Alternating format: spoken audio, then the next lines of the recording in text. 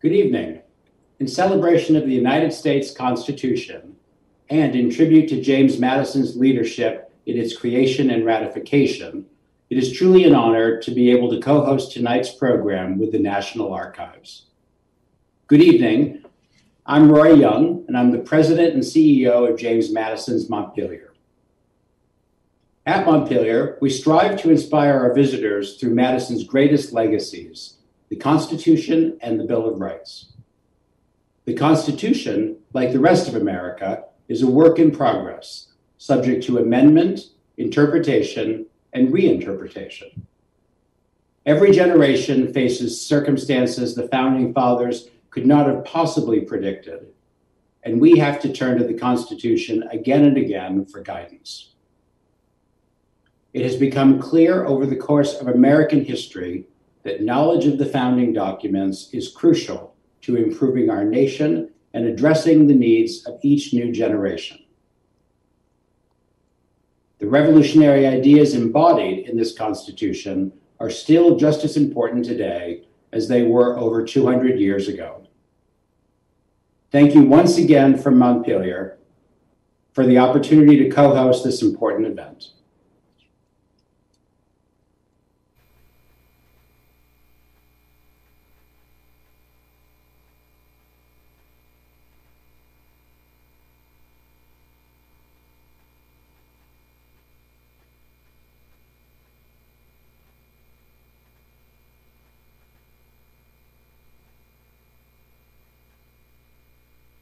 Greetings from the National Archives. I'm David Ferriero, Archivist of the United States, and it's my pleasure to welcome you to today's virtual author lecture with Akhil Reed Amar, author of The Words That Made Us.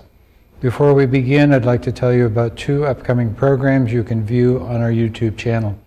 On Thursday, May 6th at noon, we'll hear from former New York Times White House correspondent Robert M. Smith, whose new book, Suppressed, reveals how some stories made it to print while others are ignored.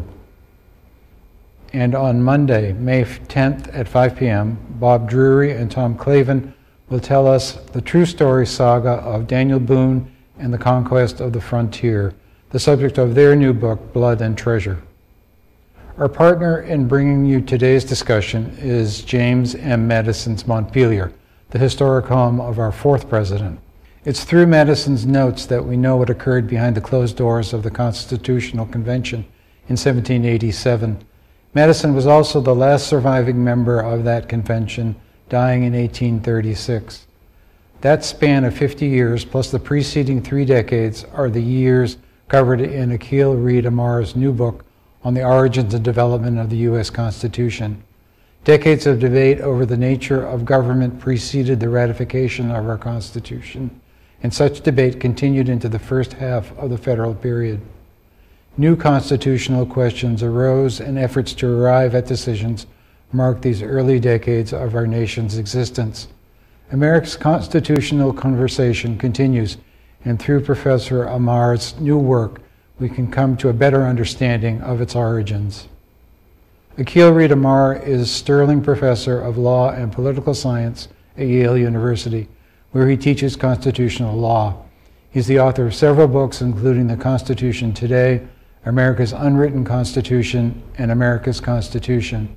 His work has won awards from both the American Bar Association and the Federalist Society, and he has been cited by the Supreme Court justices across the spectrum in more than 40 cases. He regularly testifies before Congress and is a recipient of the American Bar Foundation's Outstanding Scholar Award. He has written widely for popular publications including the New York Times, the Washington Post, the Wall Street Journal, Time, and the Atlantic. Now let's hear from Akhil Reed Amar. Thank you for joining us today.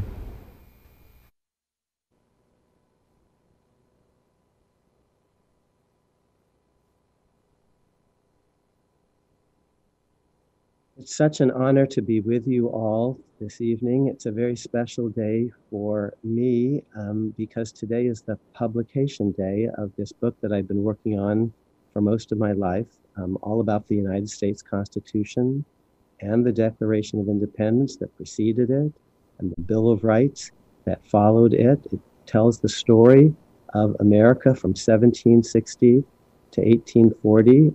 I'm with you today from historic Montpelier, James Madison's Montpelier, in affiliation with the National Archives.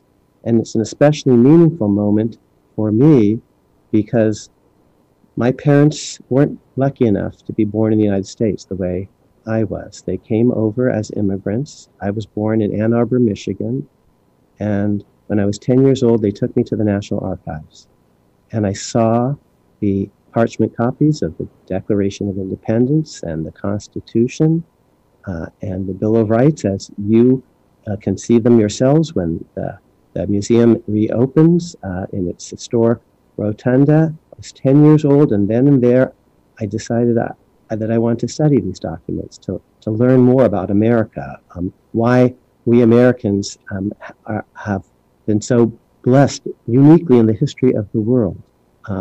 And the product of my labors is actually the book that I want to share with you today. I'm going to be reading several sections of the book all about these three historic documents: the Declaration of Independence, the Constitution, and the Bill of Rights.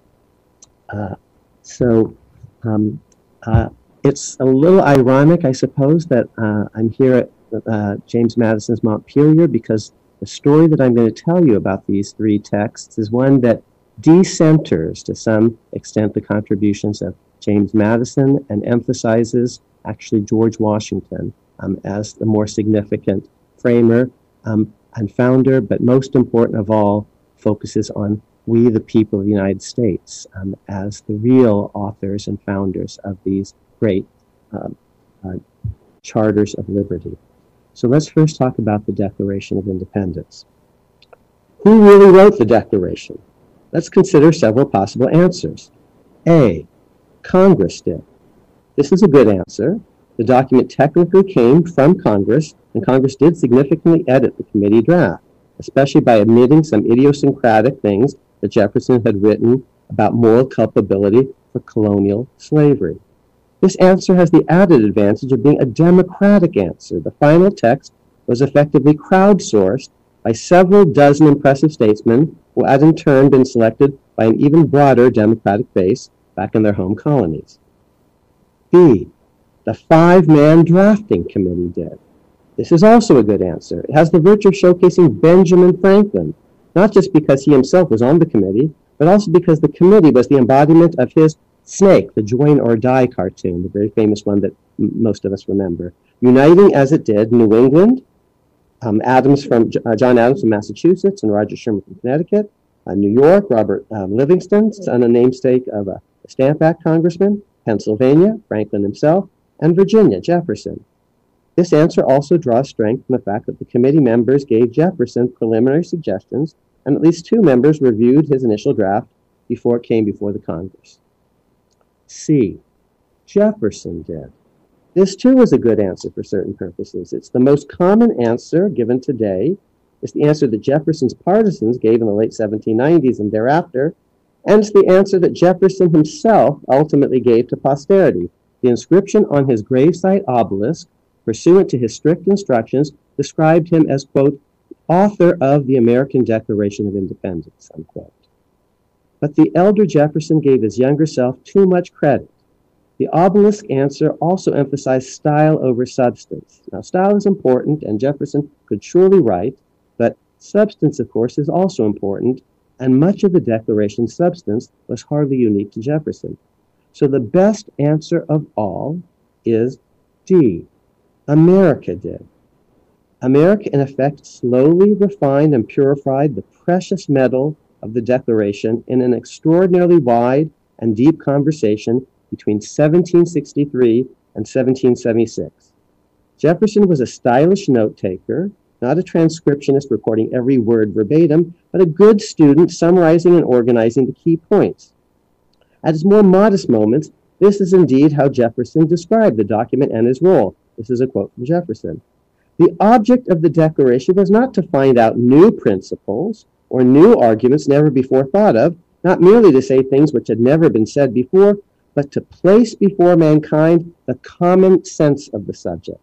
It was intended to be an expression of the American mind, harmonizing sentiments of the day, whether expressed in conversations, in letters, or in printed essays. We can now see the Declaration with fresh eyes. The document aimed to declare independence from the king and not from Parliament because the colonists had long argued they were not properly subject to Parliament. The Declaration's punchline claims that Americans were absolved of, quote, all allegiance to the British Crown, unquote. Americans never owed any allegiance to Parliament or to the British nation. They were never formally dependent on Parliament, even if they were connected to Great Britain through a common monarch. In leading up to this punchline, the document targeted King George, the present king of Great Britain, and itemized his many wrongs. He's done this, he's done that. But its references to Parliament as such were dismissive and oblique. Here's what it said, quote, he, that is George, has combined with others, that would be Parliament, to subject us to a jurisdiction foreign to our constitutions and unacknowledged by our laws, giving his assent to their pretended acts of legislation. The justification for severing all allegiance to the king was a standard Lockean justification with two prongs. First, George had ruled as a tyrant who had inflicted on his American subjects, quote, a long train of abuses, a phrase lifted directly from John Locke's 1689 publication, Two Treatises of Government. Some of the abuses itemized in the Declaration were the king's alone, whereas many others occurred in a conspiracy with Parliament. On this view, George had an obligation to thwart his British Parliament in order to properly protect his American parliaments and subjects, the American assemblies, the colonial assemblies. George, on this view, had tyrannized by giving his assent to the British Parliament rather than vetoing or at least scolding Parliament. Acting alone or with others, the king had wronged his American subjects by, among other things, imposing taxation without representation, violating jury trial rights, foisting a servile judiciary and corrupt bureaucracy upon America, abrogating colonial charters, inflicting standing armies in peacetime without colonial consent, quartering troops to overawe civilians, preventing colonial assemblies from properly meeting, and shutting down American ports.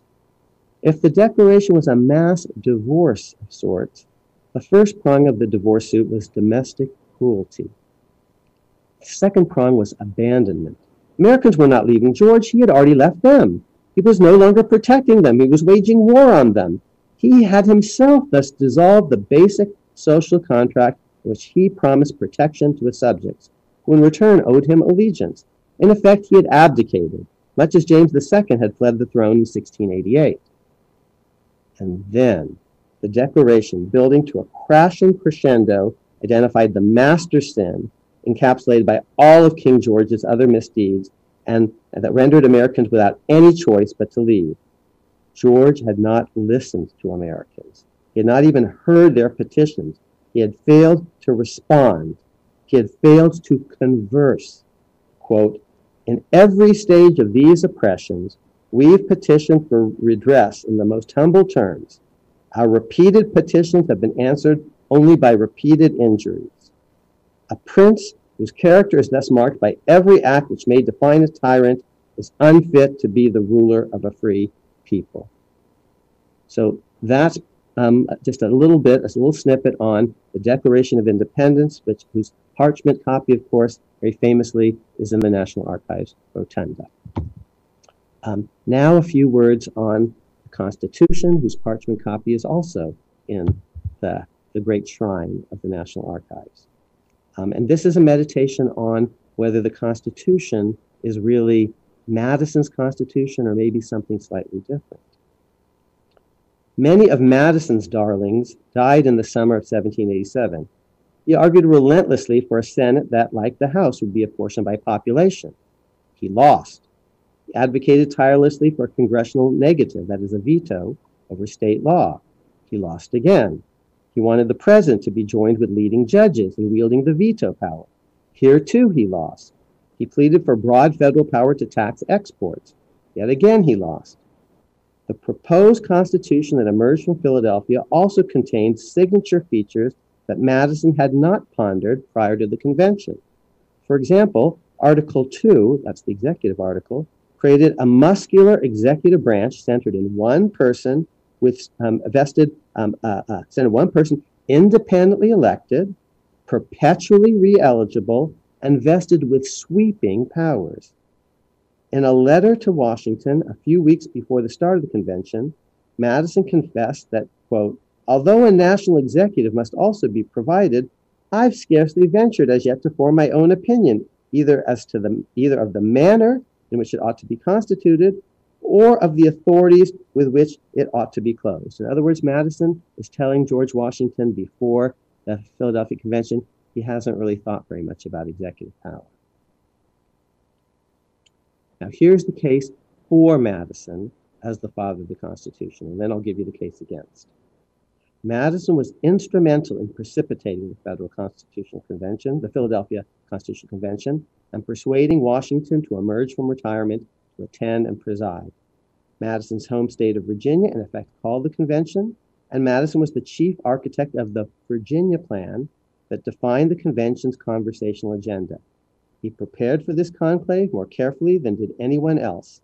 At the convention itself, he was one of a handful of delegates with a perfect attendance record, and he vigorously participated in most of the major debates. He also kept the most extensive set of notes of the proceedings, a veritable treasure trove for historians. After the convention, he worked tirelessly for ratification.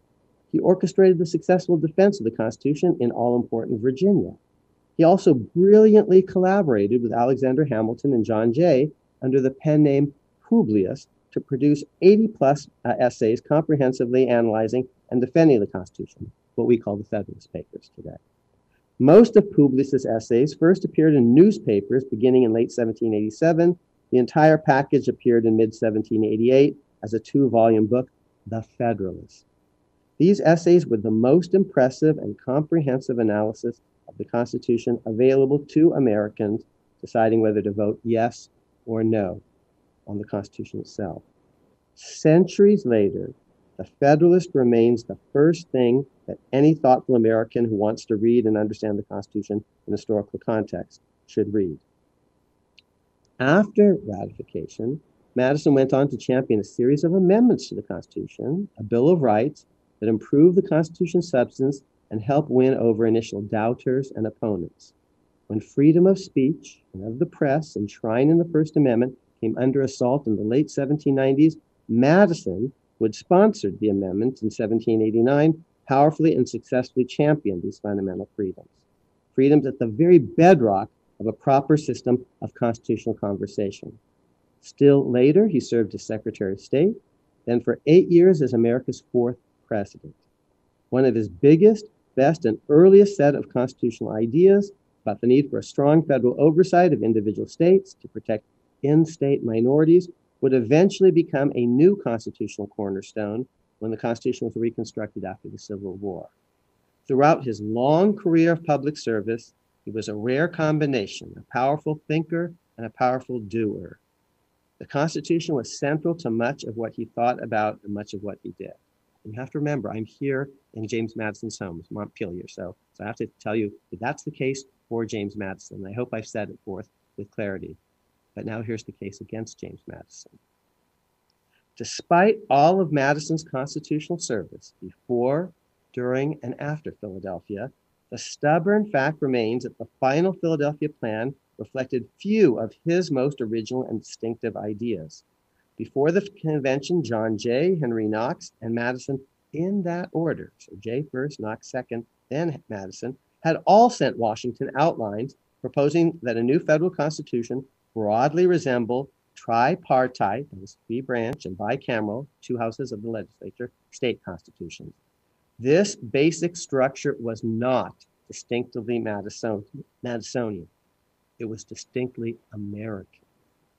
In mid-1783, when Washington had barely heard of Madison, had he yet to correspond with him on any issue of constitutional substance, the general, that is George Washington, had privately told a friendly clergyman that for reasons of national security, Americans needed to, quote, call a convention of the people to invest the central government with more power. Similar continentalist themes appeared prominently in Washington's famous 1783 circular letter to state governors on the occasion of the general's anticipated retirement. And this is, again, before Madison really has entered the picture. Thus, the Constitution's most notable elements, a bicameral, two houses in the legislature, and tripartite, legislature, executive, judiciary, regime, authorized by the people, rooted in national defense considerations, conferring more power on central officials, and summoning into existence a robust central executive, were Washington's darlings before they were Madison's. Nor did Madison's most creative contributions to the Federalist reach or sway large numbers of undecideds in the ratification process.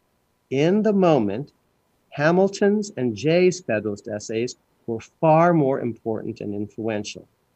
Madison may have been one of the Constitution's best friends and guardians, but he was not its father. And I know, given that I'm here at James Madison's Montpelier, for some folks that might be fighting words. But let me actually try to then put forth my alternative account. The father of our country has the strongest claim to be the father of its Constitution. Indeed, the two concepts, Constitution and country, form one system. The Constitution is the country's legal spine. Without the former, that is the Constitution, the latter, that is the country, would have an entirely different shape. Here's the case for George Washington. No one else came into the convention with anything like Washington's stature. Common folk across the continent had never heard of James Madison or any other delegate except for Franklin. At best, a typical delegate was known to political elites and perhaps to ordinary voters in his home state. But every American knew of George Washington.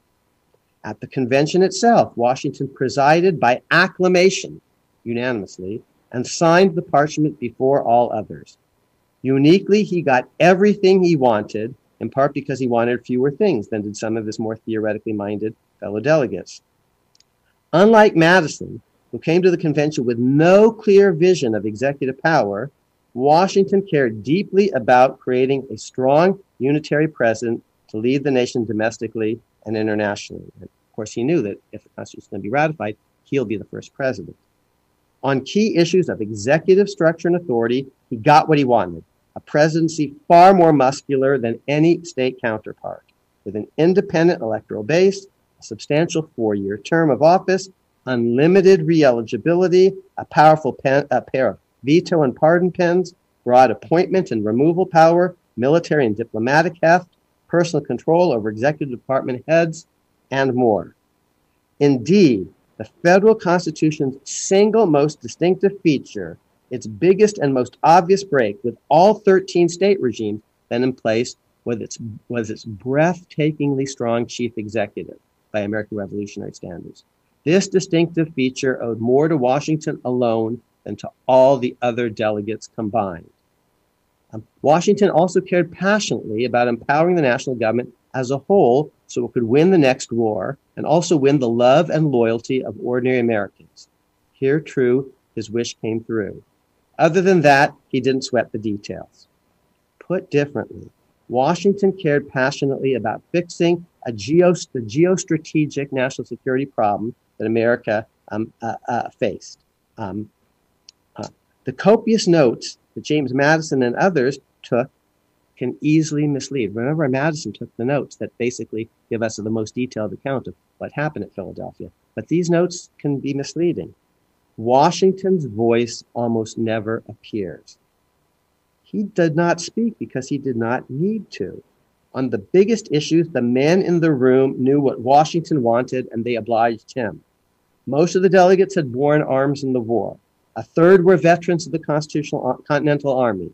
And 5 of them, one from each of 5 distinct states. Remember, there are only 39 people who signed the document, 55 people there at any given time. 5 of them were actually, had personally served, from 5 different states, had personally served as his aides-de-camp in the war, to Washington's personal aides-de-camp. New York's Alexander Hamilton, Pennsylvania's Thomas Mifflin, Maryland's James McHenry, Virginia's Edmund Randolph, and South Carolina's Charles Coatsworth Pinckney. On smaller issues, Washington did not engage because it made little sense to put his prestige on the line in this skirmish or that one. He reserved his power for the major battles. Unlike his experience in the Revolutionary War, he won all the big battles at Philadelphia. In the ratification process, Washington's name alone counted for more than all the elegant arguments of Publius and everyone else put together times two. Indeed, his 5-paragraph explanatory letter to Congress accompanying the proposed Constitution was reprinted alongside the text of the Constitution, and tens of thousands of copies of the document circulated among the citizenry in 1787. The fact that Washington put his name on the Constitution and the hope that he would, when summoned, return to public service to launch the new system as its first president sufficed to persuade many a fence-sitter and skeptic. His unanimous election and re-election to the presidency in America's first 2 presidential contests attest to his unique stature in that era and indeed in all of American constitutional history. And indeed, as America's first president, he succeeds in enabling others succeed largely because of him. He's the one, for example, who helps James Madison get through various things in the first Congress. Okay, so that's the case for Washington. What's the case against him? Washington indeed personified the Philadelphia Plan. Its virtues were his virtues, but so were its vices.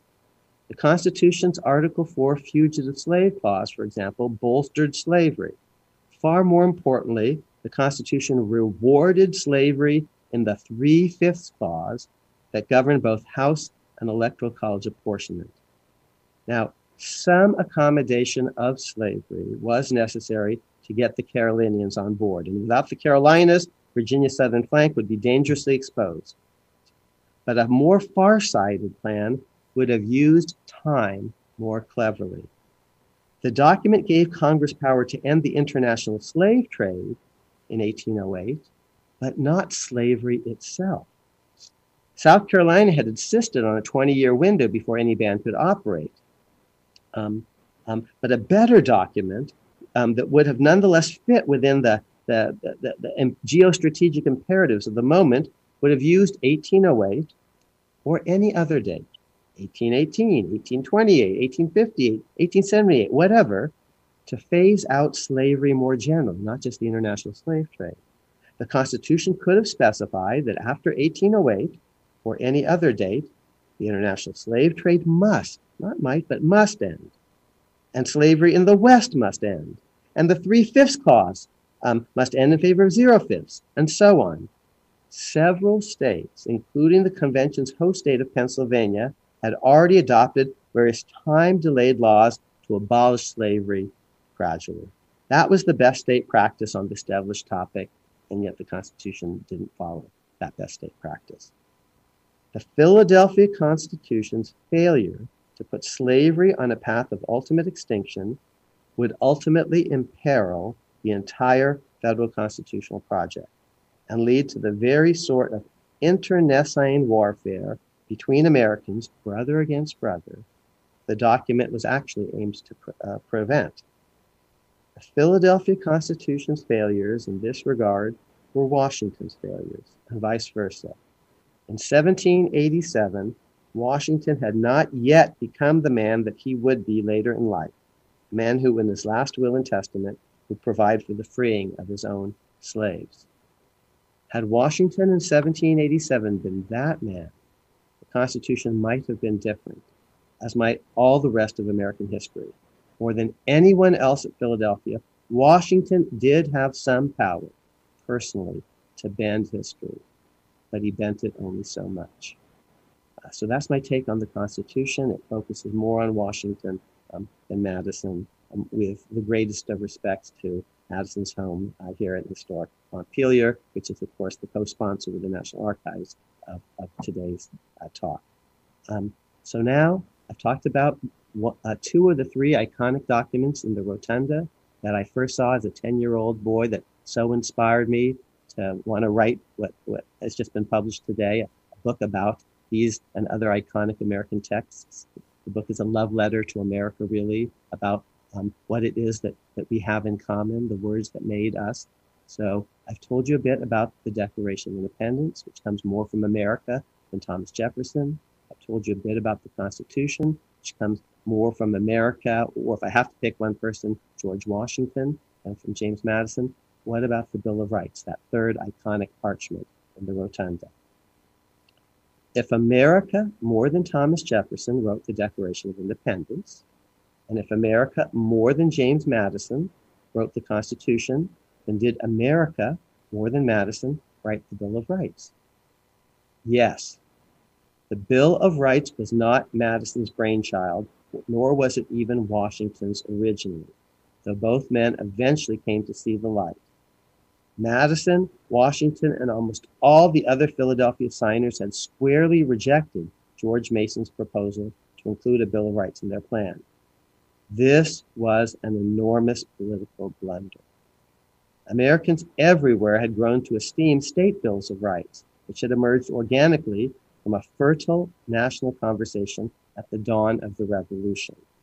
These state bills of rights were emblematic features of pre-1787 state constitutions, ranking high among the best and most popular state practices. When the Philadelphia delegates unveiled their proposed constitution after a long summer of secrecy, the absence of a proper Bill of Rights quickly became one of the anti-federalists' two best talking points. The other large and incisive anti-federalist complaint was that the House of Representatives was far too small to begin with and not guaranteed to grow quickly. A written Bill of Rights as an integral part of a written constitution was thus America's baby, born in 1776 and baptized in 1788.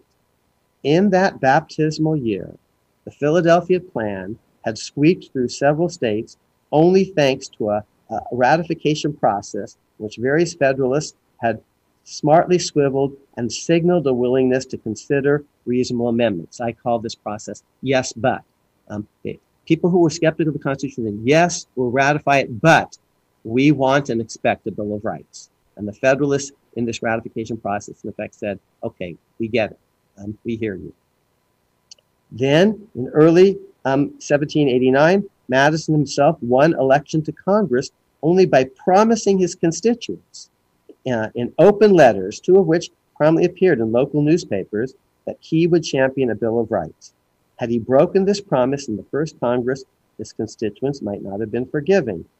In all of this, we see once again at work the spirit of America more than the singular genius of James Madison.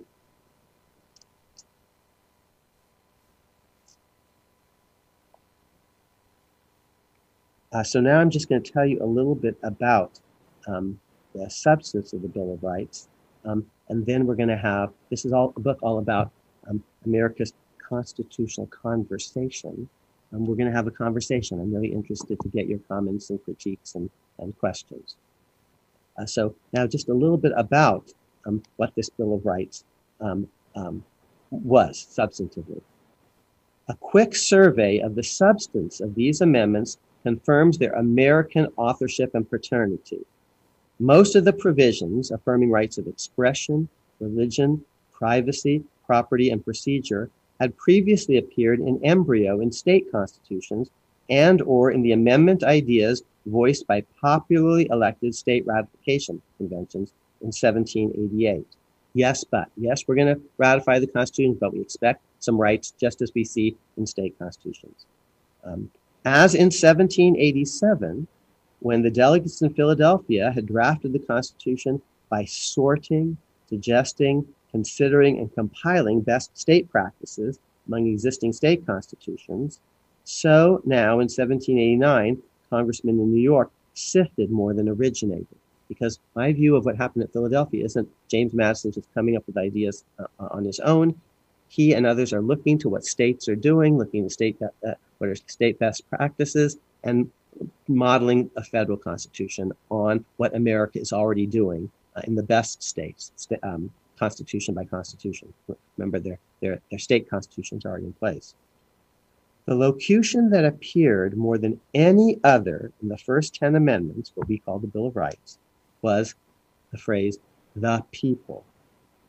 And that's not surprising because it's coming, of course, this Bill of Rights from the people. So it's a nice example of a phenomenon in which the process by which a legal idea springs to life often influences the substantive shape of the resulting ideas. Since the Bill of Rights is coming from the people, it's going to unsurprisingly mention the people again and again and again.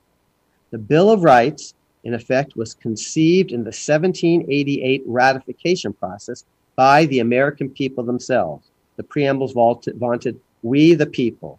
In that process, special conventions of the people had unsurprisingly echoed state constitutions with popular roots, especially the Massachusetts Constitution of 1780, but also precursor state constitutions that had aimed in 1776 to mobilize popular support for revolutionary new state governments. In the Federal Bill of Rights, the First Amendment explicitly affirmed a right of the people to assemble, much as the people indeed had assembled in state conventions to put various amendment ideas into circulation. The Ninth and 10th Amendments spoke of rights retained and reserved to the people, including, paradigmatically, the right of the people to alter governments by adding new amendments, like the Ninth and 10th Amendments themselves. The Second Amendment celebrated a right of the people to participate in civic militias, representative of the citizenry. And the Fourth Amendment obliquely hinted at the role that citizen juries representing the people would play in protecting search and seizure rights. The phrase that appears in more of the Bill of Rights than any other, the First Amendment, the Second Amendment, the Fourth, the Ninth, and the 10th, the people, is coming from the preamble. People, the people, the people, the people, the people, because it's that preamble process, we the people do ordain and establish this Constitution, that's actually driving the need to add these amendments. They didn't come from Madison's mind at Philadelphia or even from Washington's. They goofed on that. Brainy as they were, impressive as they were, these smart guys in a closed room missed some things. The Constitution was crowdsourced. Ordinary people get involved. The first thing they notice is they say, dudes, you forgot the rights. And yes, but we'll vote yes, we'll ratify, but we want to see some rights. So it's America more than even James Madison that's the real father, as it were, of the Bill of Rights. So I'm just going to end now with a little discussion of the importance, not just of the people in the Bill of Rights, but one other important idea. The Bill of Rights came from the people and spoke of the people. So too, it had bubbled up from a great constitutional conversation, and much of its substance reinforced various aspects of the right of constitutional conversation itself. What were those conversations? In each of the states, there was a special convention called to decide whether to vote yes or no on the Constitution. And they talked about it at length. They deliberated, they conversed, people persuaded each other, they listened to each other. What a concept. Maybe we could do the same today. Okay, so that's actually where the Bill of Rights came from. People conversing with each other, listening to each other. Now, not all of the Bill of Rights provisions were all about constitutional conversation. There was nothing particularly conversational, say, about the Fifth Amendment's right to receive just compensation when private property was taken for governmental use, or the Eighth Amendment's right to be free from excessive fines. But many other provisions of the Bill of Rights were indeed all about constitutional conversation. The First Amendment affirmed core conversational rights of speech, press, petition, and assembly. The Fourth Amendment's letter and spirit offered special safeguards against searches aimed at papers as distinct from other items, the right of people to be secure in their persons, houses, papers, and effects. So papers were especially protected. Now, personal papers surely fell into this category, but so did political newspapers and the like, which had been the object of infamous dragnet searches in Britain in particular in the 1760s.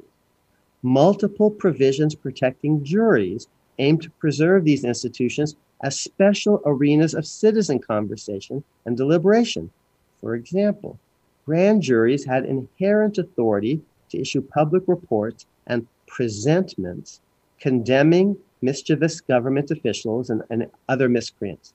Much like speeches on the floor of Congress, the words issuing from grand juries would be entirely free from the threat of libel suits. Civil and criminal trial juries were thus themselves important sites of citizen conversation. They're special speech spots. And these institutions, in turn, had at times protected conversational rights of publishers. Very famously, for example, in the 1730s, involved in a New York seditious libel case involving the anti-government printer, the now famous John Peter Zenger. The criminal jury in that case had refused to convict the printer, thus striking a blow for free expression. Grand juries had also at times famously shielded printers by refusing to approve seditious libel indictments. The most celebrated recent examples of those involved actually Governor Thomas Hutchinson, America's most famous loyalist, up in Boston in the early 1770s, who had tried to use seditious libel law to suppress criticism of his administration, only to be met with grand jury defiance. Okay, so speech, press, petition, assembly are about conversation. So were juries in various ways.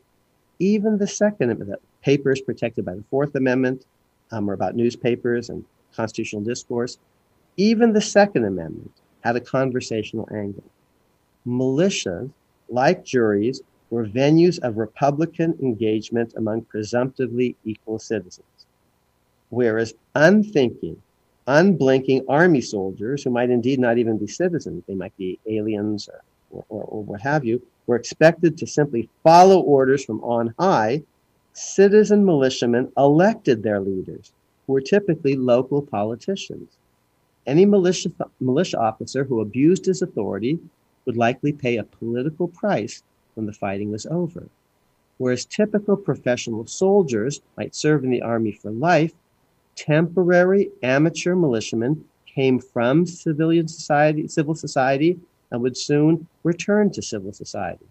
The conversational norms of Republican equality in civil society recurred within a militia more so than in an army. In celebrating the role of militias, the Second Amendment was thus celebrating a conversational social structure. Okay, so this book, which really has been inspired in the 50 years since I first visited the National Archives as a little boy, is all about these iconic texts, especially the Declaration of Independence, the Constitution, and the Bill of Rights. I started a little earlier in 1760. I go all the way to 1840, and it's a book about the words that made us, the words that made the U.S., that made the words that we have in common as Americans, whether we're Jew or Gentile, black or white, gay or straight, Republican or Democrat. This is what we have in common, my fellow Americans. And the subtitle of the book is America's Constitutional Conversation. And in that spirit, we're going to end our Zoom session this evening with a conversation about the Constitution and about anything that I've said thus far. So I'm getting my first prompt. What was Alexander Hamilton's, hold on, let me open it up again. What was Alexander Hamilton's contribution to the creation of the Constitution? Oh, I'm so glad you asked that question. Hang on just one second, let me take a sip. So one of my favorite chapters in the book, there's a chapter called Washington, but one of my favorite chapters is a chapter called Hamilton. The book is dedicated to 5 people. Let me read you the dedication, and then I'll tell you why I'm so enamored of Hamilton. And some of the dedicatees of the book, I haven't told them the book is dedicated to them, so this may come as a surprise to them. I hope it'll be a pleasant surprise. This book is dedicated to Lin-Manuel Miranda, Vanessa Nadal, who's Lin's spouse, Ron Chernow, the biographer of Hamilton, and Kaiser Khan. And of course, to Neil Kumar Katyal, who introduced me to each of you. Thank you all, jointly and severally, for helping me and so many others see the true meaning of America. So I'm a big admirer of Hamilton. He's born into nothing. He's an immigrant of sorts, the way my parents were immigrants, the way so many other great Americans in history have been immigrants. He loves this country with a special passion. He risks his life for the country again and again and again. He leads a bayonet. He's Washington's right hand during the Revolutionary War. He leads a bayonet charge at Yorktown. Remember, I say Washington's really the father of the Constitution of the country, and it's Hamilton who's his, to borrow a phrase, right-hand man.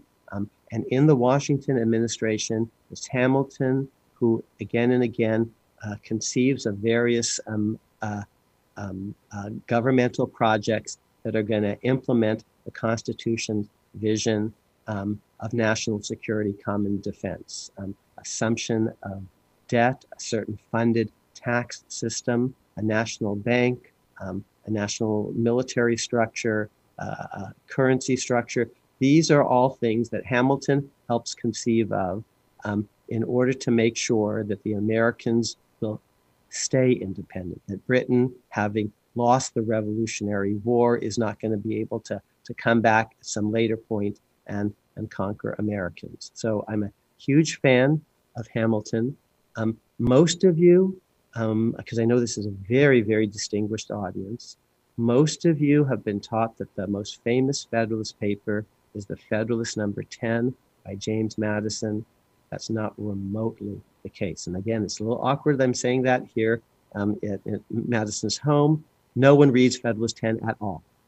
These are op-eds, these Federalist essays. And if you had a really good argument for why people should ratify the Constitution, you leave it to your 10th op-ed? Of course you wouldn't. You'd lead with it. And the most important Federalist papers, the ones that are cited and talked about by everyone else that persuade people, are not Madison's 10. That's his first one. They're Hamilton's, first and foremost. They're the Federalists, basically 2 through 8. They're summarized, especially in Federalist 8, which is Alexander Hamilton's key Federalist paper.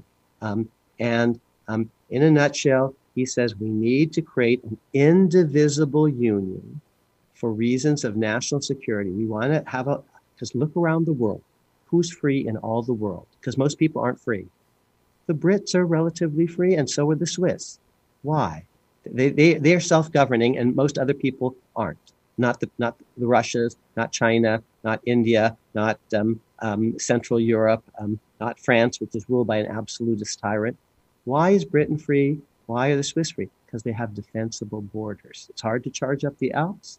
And Britain, once they created a union of Scotland and England, they were an island nation, and they didn't need a huge army to defend themselves because they didn't have any land borders. England and Scotland created a perfect union in 1707, and thereafter, England became strong and free. We Americans, says Hamilton most of all, have to create a more perfect union on the 4 years later, in 1787, on the model of England and Scotland, so that we can be free. Because if we have 13 separate nation states, we're going to start fighting amongst ourselves for who controls the West, because there's gold in them, our hills. Britain's going to come in and play us off against each other, divide and conquer, and we won't be free. So that's Hamilton's vision more than anyone else's. He articulates it in essays long before the Philadelphia Convention, essays called The Continentalist. He and Washington are as one on this.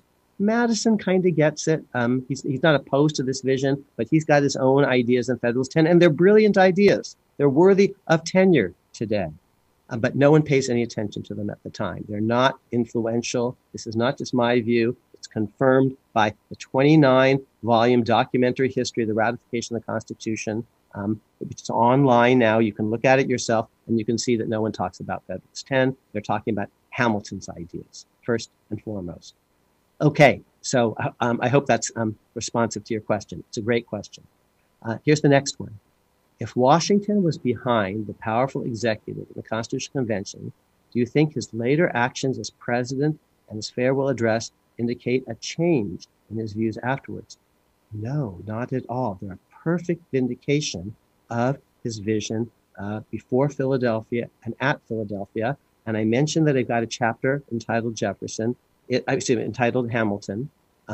It's preceded by a chapter entitled Washington. And in these 2 chapters, I walk you, the reader, through the Washington administration, first 8 years of the Constitution, and show that all of Washington's policies, his agenda, his accomplishments are a consolidation and implementation of the vision that he brings to Philadelphia, and that he basically gets the Philadelphia delegates to endorse, and then gets the American people to ratify in a year of extraordinary conversation and voting, in which we, the people of the United States, say, yes, we do to this plan, which we understand is going to mean that Washington is our first president. Everyone understands that, and Washington is unanimously elected by the first electoral college. Every single elector votes for George Washington. He's unanimously reelected after people have seen what he's done, and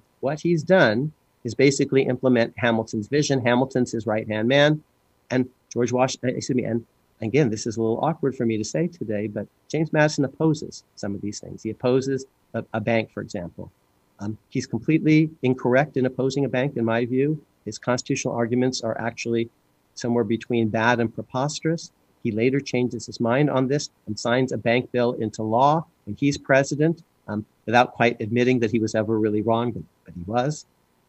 And so Washington's farewell address is all about national security. Maybe let me read you a passage from it, because it's another iconic document.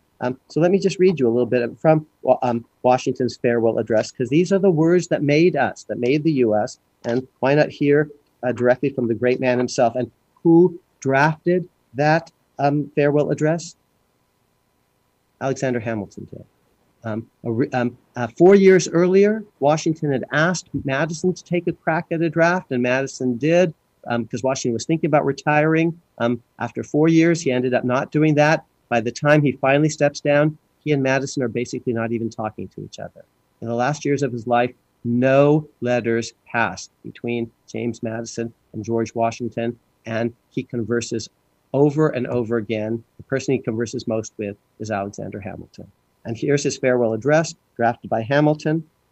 I'll just read you a passage or two.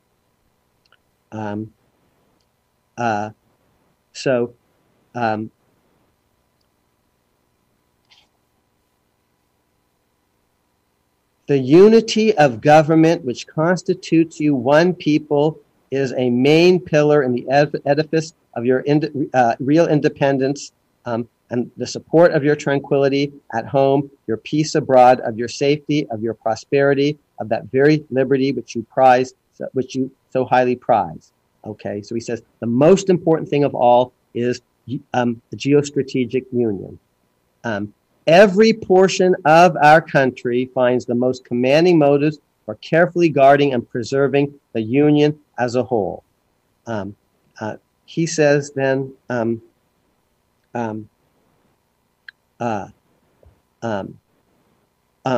think of all the inestimable value you derive from a union, an exemption from all the wars between themselves which so frequently afflict neighboring countries, not tied together by the same government. Okay, this is going to help us avoid, he says, having an indivisible union, the necessity of overgrown military establishments, which under any form of government are inauspicious to liberty.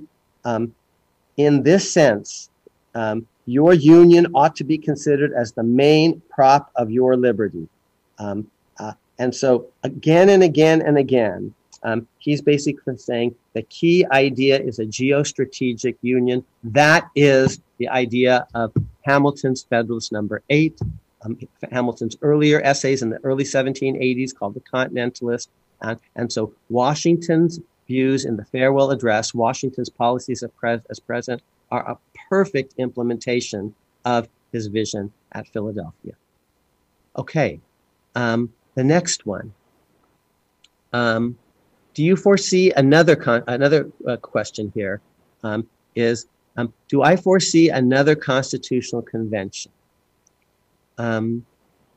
Not right now, in part because I think for there to be another constitutional convention, there would need to be a very strong consensus to move our country in one direction or in another. And I think right now, actually, we're pretty closely divided as a people. So I don't see that consensus to move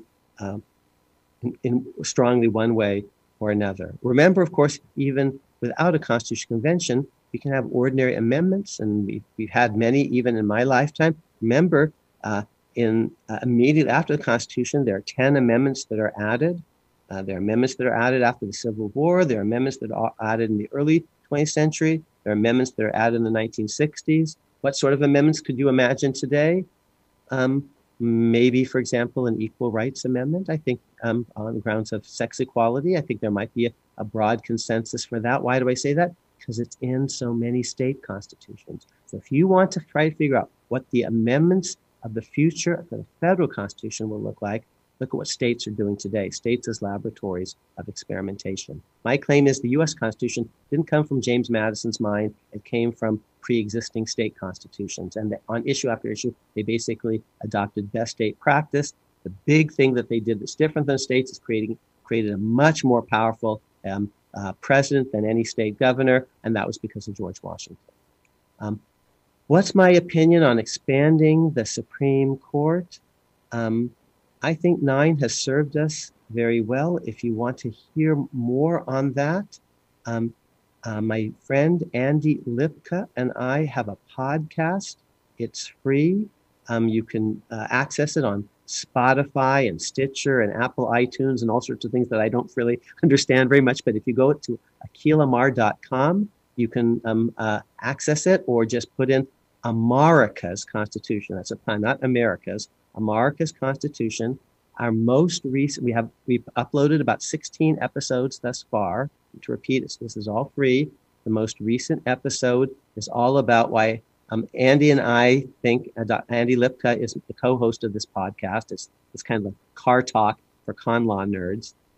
And you'll hear my reasons and Andy's reasons for thinking that we should probably stick with 9. That would be nice and stable. Otherwise, we'll spiral out of control. But there are ways of improving the Supreme Court. One idea that we float is 18-year term limits for justices, which we think could be done without a constitutional amendment.